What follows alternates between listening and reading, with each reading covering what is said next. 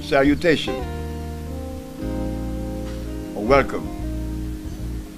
Not salutation, but welcome. Today, we're going to make an attempt to peel off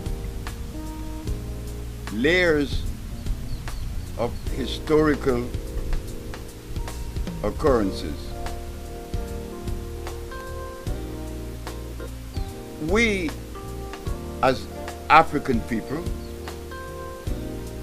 or black people, have been told many things by many people about our history. But we ourselves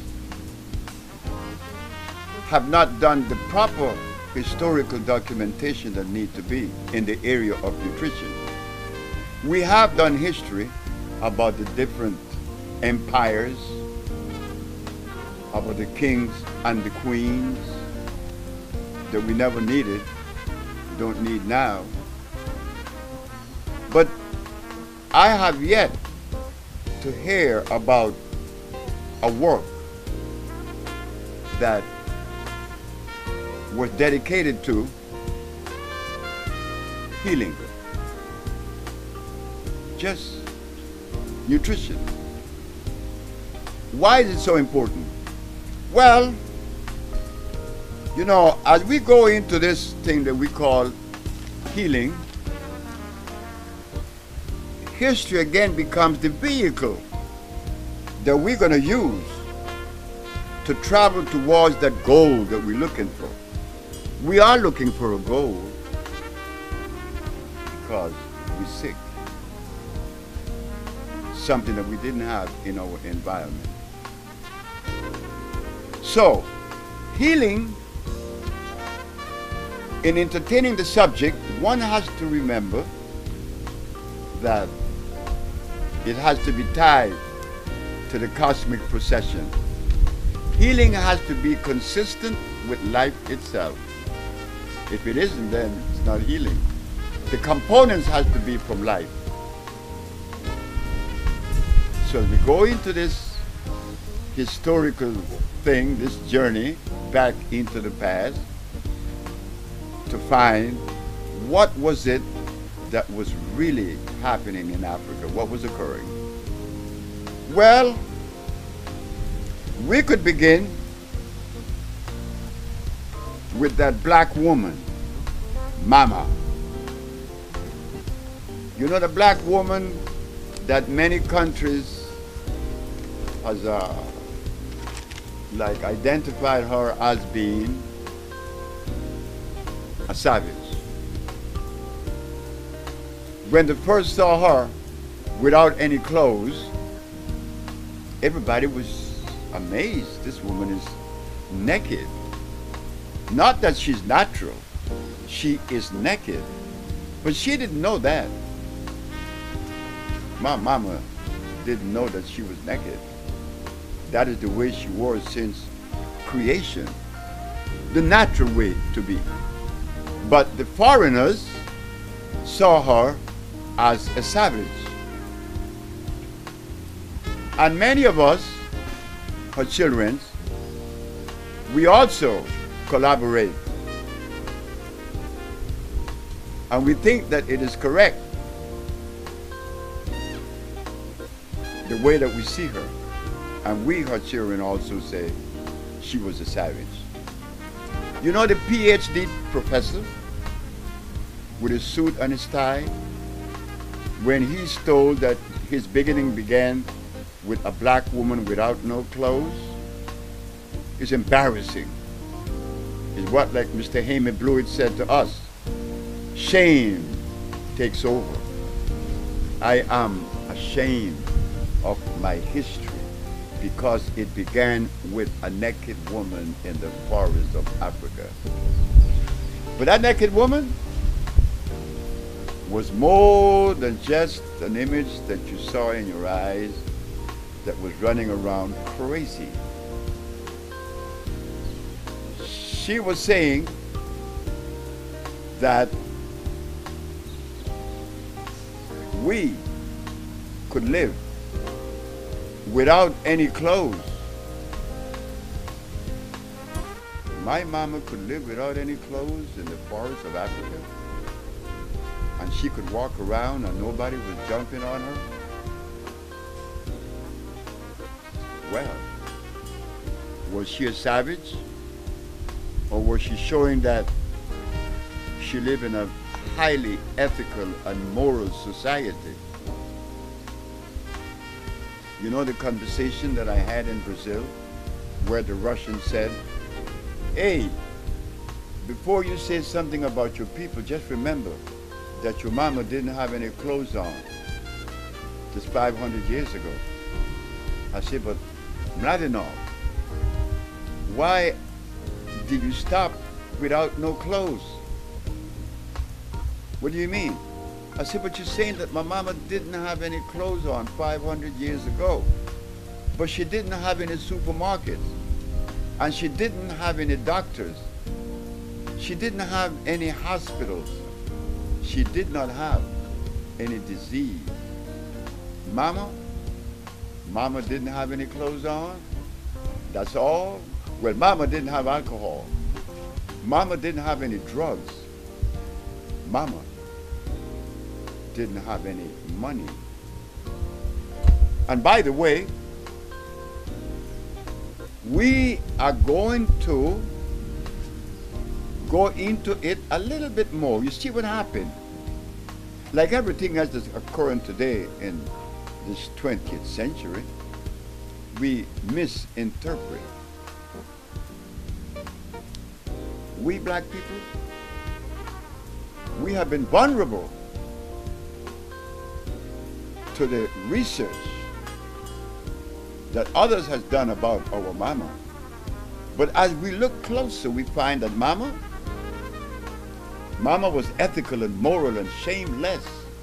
I wish that we could do that now if we think that she was a savage. You tell your woman today to walk the streets without no clothes on and see who is the savage.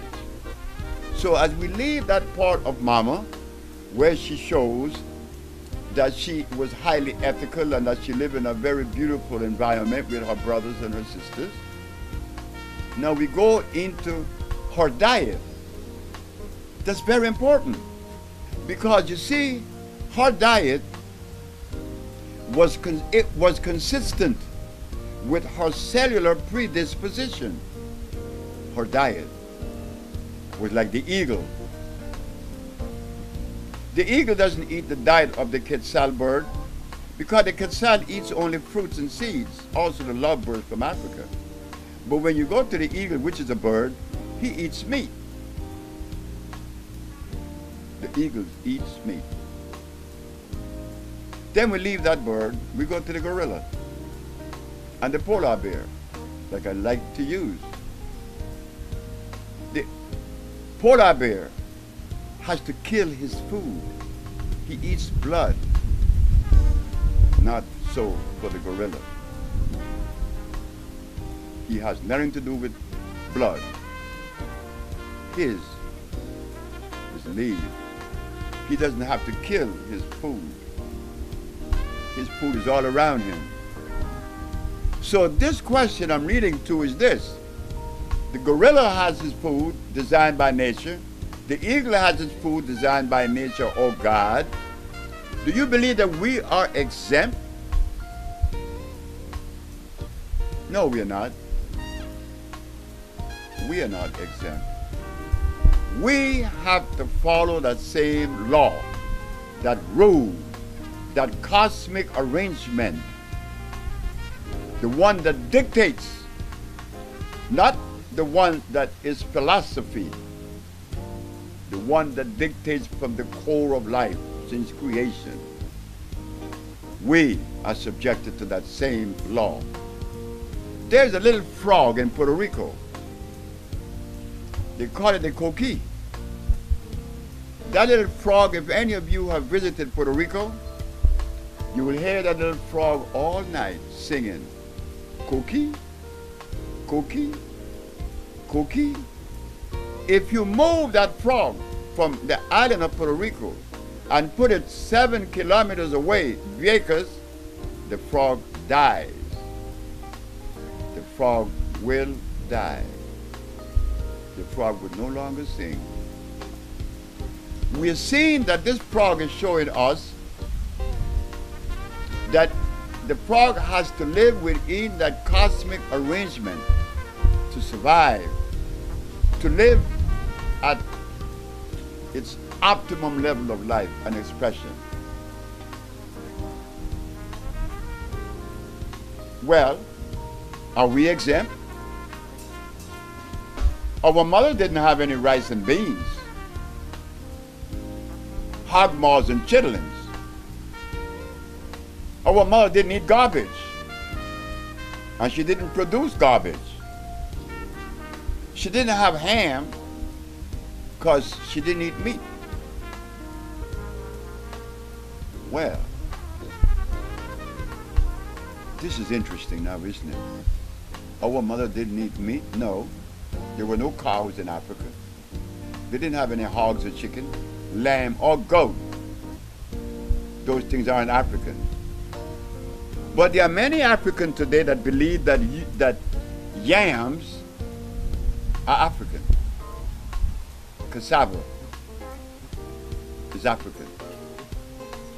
When an African believes that these things are African or natural, well, it only means that we have to go and do further research. That's all. We have to go and do further research. Something has been derailed. Or we have been derailed. So when you believe that starches, such as yams, was part of your diet, well, that's it. Slavery is back again, or never left. So our mother, living in an alkali environment, didn't eat the things that would bring disease. This is why she showed that she didn't need a hospital. But there's something else about this black woman in the jungles of Africa. She didn't have any serial killers. She didn't have any children that were disobedient. There was no chaos. There was peace. Myself, unlike most of my brothers and sisters who has been to Egypt, and they did research on Ramses and Nefertiti, Cleopatra, I was never interested in Egyptian history. No, never. Maybe just to know that it occurred. Not that I was interested to extrapolate from Egypt any substance that would support and enhance my life. No, Egypt doesn't have any of those components. But I could travel a little bit west from Egypt, and I could go into the jungles of Africa. Yeah, the jungle where my mama lived. In that environment, I could find a plant known as kankansa, which if you are 90 or 100 years of age and you find yourself at a deficit sexually, you only have to take kankansa once and you are renewed again. That you get out the jungles. Then we stay in the jungles. There's another one called Sia.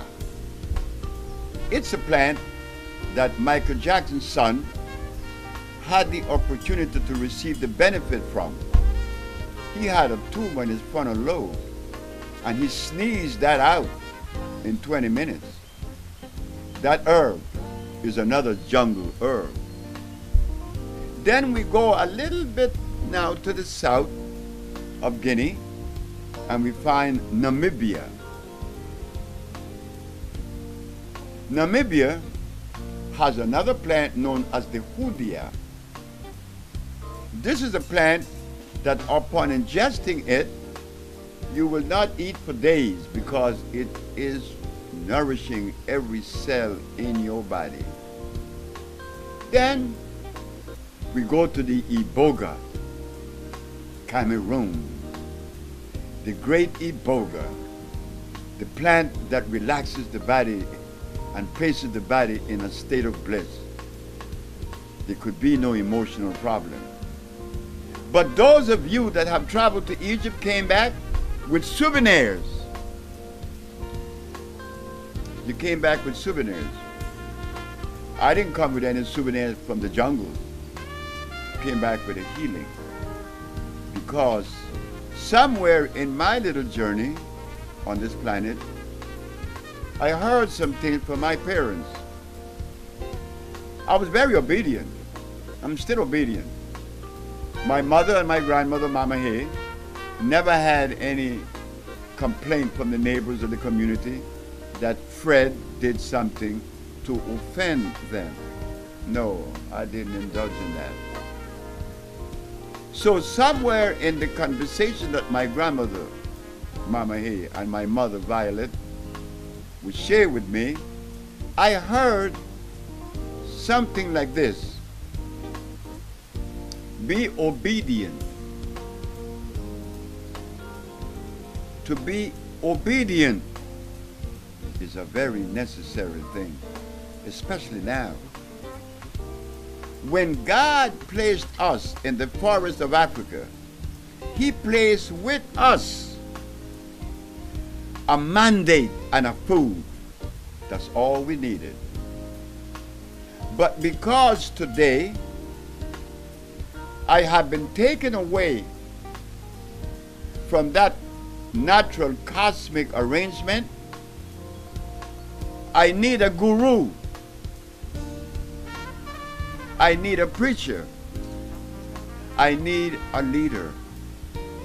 That is only showing us we are confused. We need help. We are sick. So in peeling off the layers of history and excavating further, we find that Mama was far from being a savage. She was the one that was in direct compliance with the arrangement of life, and it is because of her that I'm able to be the servant that I am to you. Yes, I enjoy my position. I should enjoy it. I enjoy every position I've occupied. I was a steam engineer. I used to sweep the floors of a commissary. I used to mop the floor. I used to carry the food to the white people in Honduras, in Mazapán. I like doing that too. I became a merchant seaman. I like that. I like everything. I love everything. So as a servant to you, I'm only letting you know that the accomplishment that I have been accredited with belongs to that naked woman in the forest of Africa. Yes, I am not asking the black race to take their clothes off. No, which we should do, because it would be the optimum level of expression in living life, because the cells of the body would breathe. Today, we covered up all the cells. This is why when someone takes their clothes off, under that clothes look a little bit more worn out than the face and the arms. Why? They have been deprived of oxygen for maybe 50, 60 years. But Mama didn't have that. Mama didn't tax Daddy. Hey, you boy, you have to buy me this dress that I saw. You have to buy me these capricious shoes. Mama didn't need shoes. She walked as God made her. She was in direct compliance with God. But today, I, her son, was taken away from her 500 years ago. We no longer live by the dictates of that woman. I eat chicken, I eat hog maws, I eat rice and beans. At the end of that, I find myself at a deficit.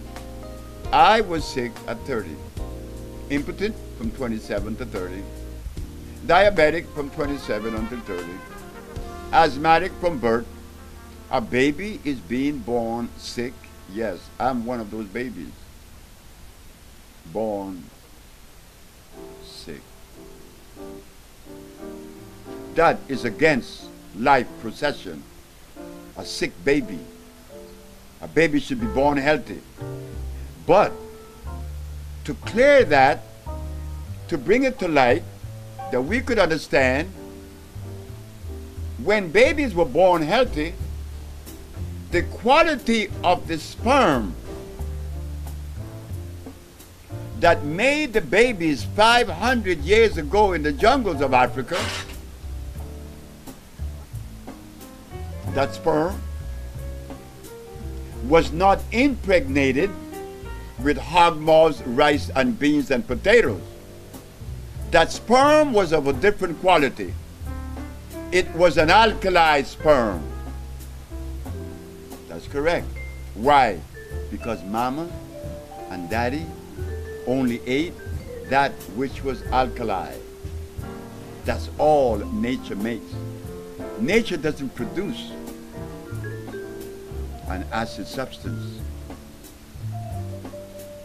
Nature only produces an alkali substance. Going back to mama again, we have to travel to and fro because every time we visit her, we see where, being in the deficit that we are, we're going deeper. We should stop it. This is where Urua comes in. The sperm that makes the babies, that made the babies 500 years ago, didn't need to be born in a hospital. Mama had her babies under a tree. Mama didn't need a doctor. That's a violation when you need a doctor. You have been violated. Up until 500 years ago, Mama wasn't violated. She lived by the laws of life. So her baby could be born under a tree and the baby would be born healthy because the quality of the sperm was what God would like for all of us to be, or to produce, or to inject in a woman, or to offer. The quality of the sperm was alkali. Today, not so. Not so. Because we have been severed from mama and eating all of the things that we are consuming today, the quality of our sperm is very much acid. Babies are being born autistic. Babies are being born asthmatic like me. Babies are being born diabetic. Babies are being born with cancer. Ladies and gentlemen, brothers and sisters, something is wrong, isn't it? And what is wrong? That we were taken away from the natural rhythm, from that organic environment. Our babies are being born sick. And I am one of those babies. But when I begin to research mama and my diet began to change with the help of a Mexican, Alfredo Cortez. Now, I'm 80 years of age and I have a little girl named Taiwa. She's 2. That is showing me that just by revisiting mama a little bit, I was able to accomplish something that I never believed was possible. So now let us not lose focus that environment that Mama lived within afford her peace. And this is what we are trying to bring to you. An alkali substance. Because when your brother Sebi in 1988 proved to the Supreme Court of New York and to the world, yes, we cure AIDS, we cure diabetes, we cure. We should not be afraid to claim it. It's like Sister Nicole said, that I didn't know, that the black race has been accredited for the cures of diseases. When she said that, it resonated well with me, because it is the truth. If this is true, what prevents our so-called leaders from supporting this entity? We need healing. All of us need healing. What prevents them? The same thing that prevented my brother from recognizing what I was offering him. He passed away 25 years ago, and he was the preacher. I am not a preacher. I am a servant to my community. Not that I wanted to be a servant to my community. I want to be a musician. I want to be like John Coltrane. I want to be like Pharoah Sanders, like Miles, like all Amy Blewett. But no. Nature said, shut your mouth. This is what you have been designed for. But in that design that I recognize, because I find myself in the middle of it, the message I got is that I'm only the messenger of healing. I am not the healer. Yes, like I said, we have reversed the diseases that they said are irreversible.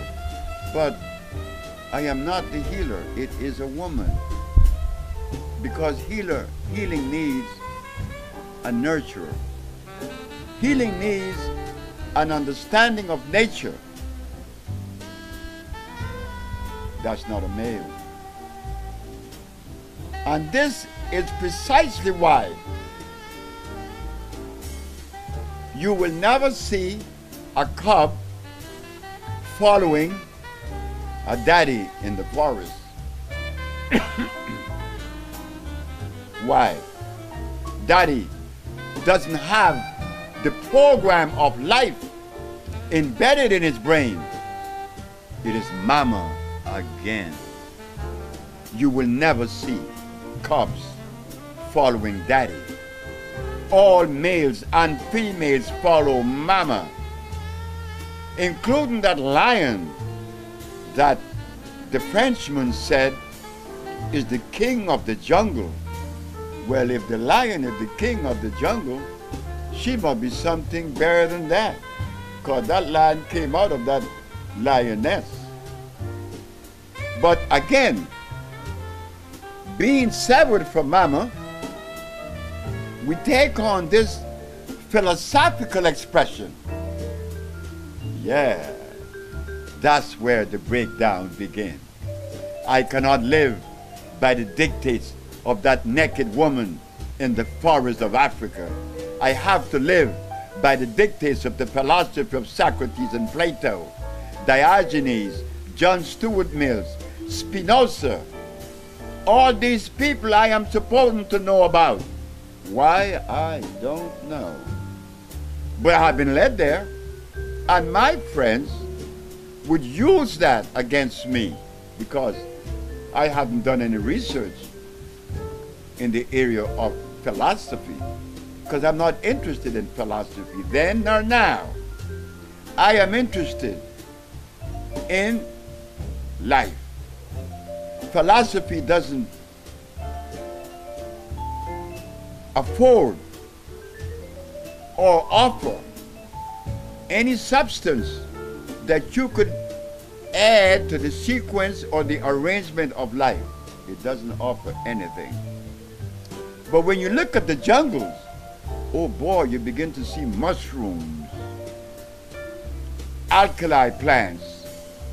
Scientifically, they are called phosphates, carbonates, iodides, and bromides. This is what they are called scientifically. That's all we had. A pH of more than 7. And what do I mean? That everything that Mama ate in the mountains of Africa had a pH of 7 plus. That means that is on the alkali side. Today, no longer. I eat -7. I eat garlic, 3.3. I drink cow milk, 6 or 5.5. I eat meats. I eat starches that ranges in the 4. Never 7, not even that. I eat acid food, acid thoughts. Mama, yes, Tupac, you did a good job, Tupac, when you talk about Mama. Mama didn't have toilets. Mama didn't need a toilet. I remember once, brothers and sisters, ladies and gentlemen, there was an argument with me and a professor from UCLA. And this man was trying his endeavor best to show me that the Europeans have to be given credit.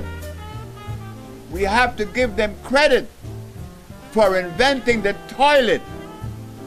And I looked at Alfred.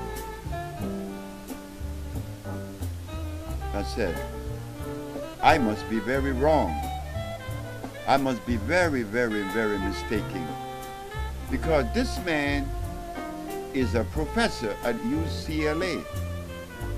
And he's telling me that the invention of the toilet was the greatest invention ever, because I could flush my acid fecal matter to the ocean.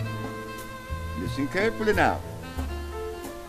He is trying to win an argument against me, which I never try to win or lose. I cannot win or lose. I don't go into a debate or a dialogue to win. It is about understanding. I don't debate with anyone. I don't have to do that. But he, Alfred, said that because the Europeans invented the toilet, that he deserved much credit. So my response to Alfred was this: Alfred,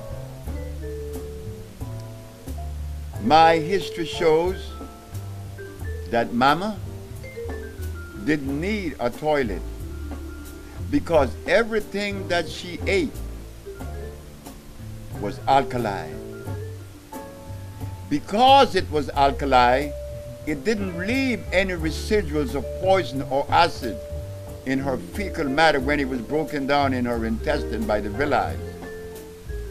Mama could take her feces and put them in the ground again, and it should have smelled good. With my little understanding and the little accomplishment that I have made over the 40 years of this particular giving, when I go to the toilet, I don't smell anything. But I remember when I couldn't stand it, I had to spray the toilet. Sure, I had to. Because I'm just like you. I am the product of disease. I asked my mother, Mama, what was it that you and Daddy was eating that helped to create the condition for me to be born with asthma. She said, but we used to eat conchs, lobsters, crabs, shrimps. Those are all scavengers. The scavengers, the acid, very acid. My mama and my daddy was eating crabs, shrimps, and conchs and lobsters, and they eat pork meat. So here they are. They were eating the scavenger. What category we should place mama and daddy? If they were eating the scavenger, they are worse than the scavenger, and I am the result of that diet. And then you tell me that I'm cool? Come on now. Let's be cool. You know I'm sick. You know I have to be sick. I'm lucky that I have a child born to me at 78. I'm 80 now, the child is 2. That was only because when I went to America and I met this Mexican, he took my diet that I once had, and then I met these people that we call hippies. And they were on the right path in reference to diet. So I was able to do something to make a change. So now, I could smile when I used to cry. I was placed, and you could do this research yourself, I was placed in an insane asylum in New Jersey in 1961. The brother was schizophrenic and paranoid. To leave that state of paranoia and schizophrenia to now having patients come to us that are cured from schizophrenia and paranoia. You see what a diet does? Mama again. The diet of mama. Oh yeah, Tupac. I wish that you had lived a little bit longer, because I know you have added something to the chapter. Because I like what you did with mama. Because mama is the basis of all life. It is mama. So today, we are bringing you this first chapter of this mother expression and offering. This thing that we need today, because today I cannot love you.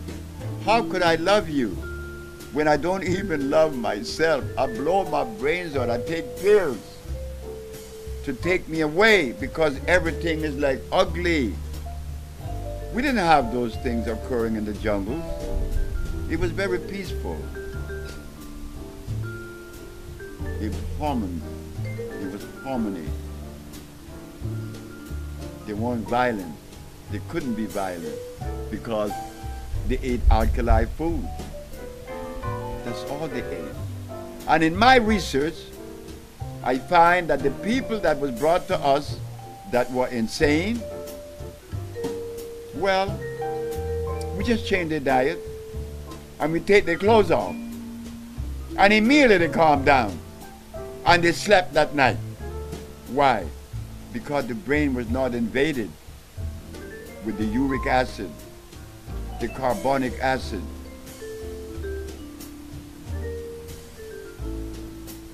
No, mama did not have that in her diet. So yes, this is the first chapter. This is the first of a series of lectures that we will bring to you in helping us to see that mama was not a savage. She was in direct compliance with the energies of life, and that she didn't need the guru and the preacher, the Dalai Lama. She didn't need any of those people. Not that they are bad people. She didn't need them because she lived in a harmonious environment. And I believe that at this stage of our journey, in reconstructing that which has been destroyed, we need this dictate. The dictate from the jungle. Thank you very much. Your brother, Sebi.